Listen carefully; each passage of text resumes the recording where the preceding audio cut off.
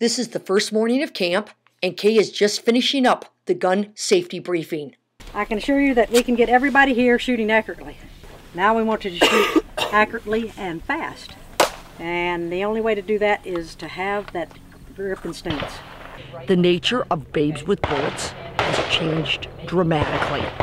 In the last 5 years of now taking Babes with Bullets on the road, 5 out of 30 women are in the intermediate and advanced part of the program, while we have 25 that are in the novice and not sure what they're doing yet out of a holster part of the program. What made you decide to come to camp? Since my husband got involved in wanting to have guns and protection in the house, I thought maybe somebody in the house would actually not be afraid of the gun and it's there for protection. We both want to feel more comfortable with guns. And I used to shoot years ago, and it was just something I decided to take back up, and I just fell in love with it. My husband got me this for my birthday.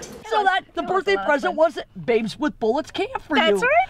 The ladies that are true beginners with very limited or no shooting experience work on a series of skills with their instructors, figuring out which eye is dominant for seeing the target, which, by the way, doesn't always match with your dominant hand.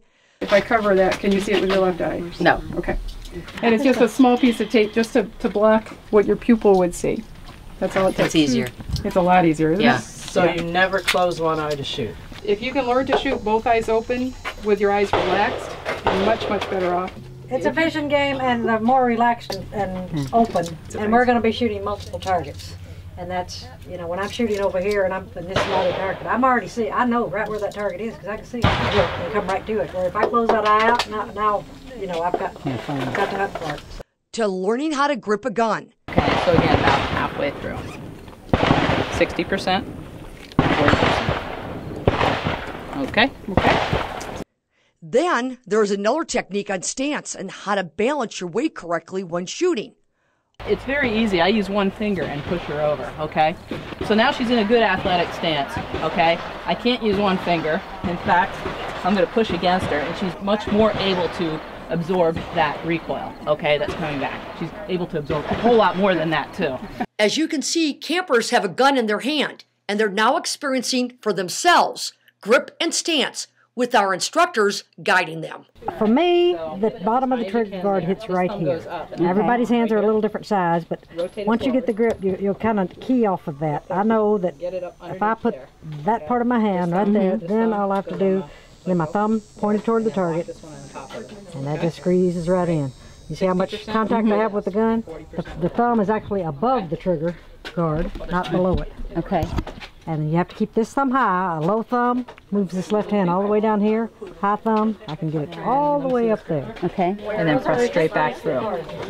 Yeah, you know, okay. So you see, it's just, you're going to get a much more accurate shot because of that. You take up the slack in it and press straight back through.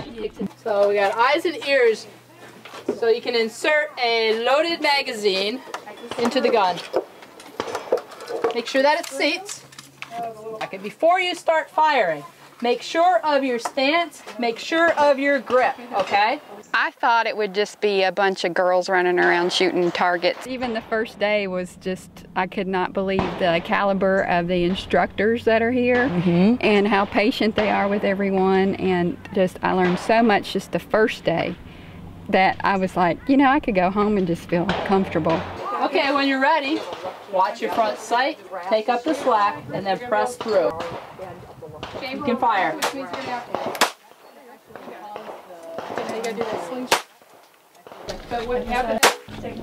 Okay, let's get that grip a little bit better. Fingers, yep, good.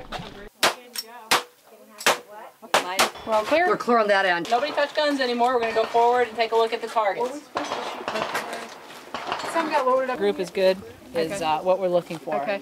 And boy, that's a really nice target. Nicely done. Because just so you know, the hand and the knee has nothing to do with guns. No. She fell down while she was running and accompanying Autumn, who's getting ready for a marathon. At Disney World. 25, like 26.2 miles. Yes. Oh, girlfriend. Oh, look at that. She's like shooting the center out. And how many times have you been shooting? This is my second time. I only shot one time before. Never really done shooting before. Not really. No. Okay.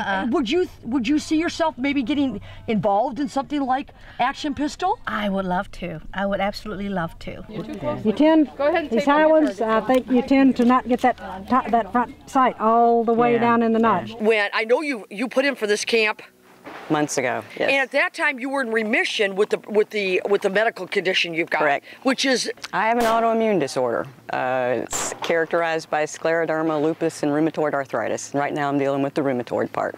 oh owie, meaning it makes you, Very stiff, very sore, very uncomfortable. Okay, Joints now- swollen. There you go, one more.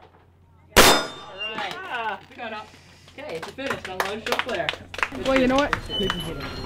You know what? That's But the part of thing it. is, you hit the smallest piece of steel, like right off the bat. Like, how'd you do I that? don't know, I'm just nervous. Because I've hit a stage of the illness where it's a very difficult period. And this gives me something to keep me pushing forward and looking forward to. and I'm going to call it warrior spirit, and I just want to tell you that we look at that, and Kay and I and the rest of the instructors really believe that woman's got the heart for it. Yeah. And a little bit of just, I know I'm outside my comfort zone, but I'm going to push through. Yeah. I'm going to make it. Yep. And I think you embody that. Yep. So big high five to you. Thank you. Thank you. Lisa took a picture of me loading my own clip and sent it to my husband, and he sent me a text and he said, "Wow, that was you loading a clip? I didn't even know you knew how to do that." And I said, This is so much fun. I am loving it. I'm just totally loving it.